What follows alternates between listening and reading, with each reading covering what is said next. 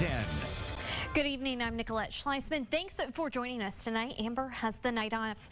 First on 5's, a charter boat catches fire in the Gulf, leaving not much behind.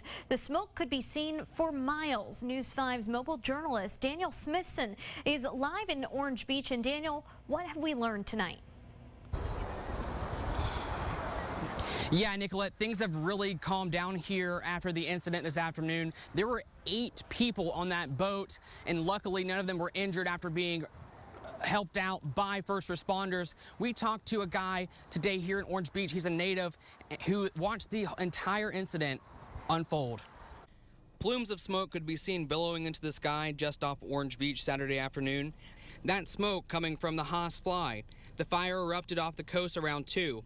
News 5 talked to Brent Williams, who watched it unfold from his condo balcony at Turquoise Place in Orange Beach. Within about 5 to 10 minutes, it went from wisps of smoke to black billowing smoke coming off the boat. So clearly some kind of engine fire that spread through the boat and just basically destroyed it, of course. Williams even heard the first distress call as he listened through his ham radio. He says the charter's captain didn't seem alarmed.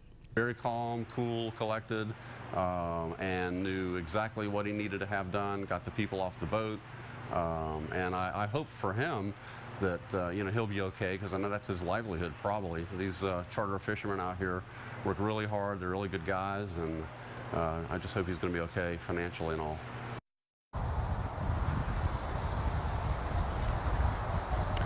The Coast Guard is now investigating to find out what caused this fire. We reached out to the charter captain. We have not heard back from him yet, and he has not commented on it yet. Reporting live in Orange Beach, I'm Daniel Smithson, WKRG News 5.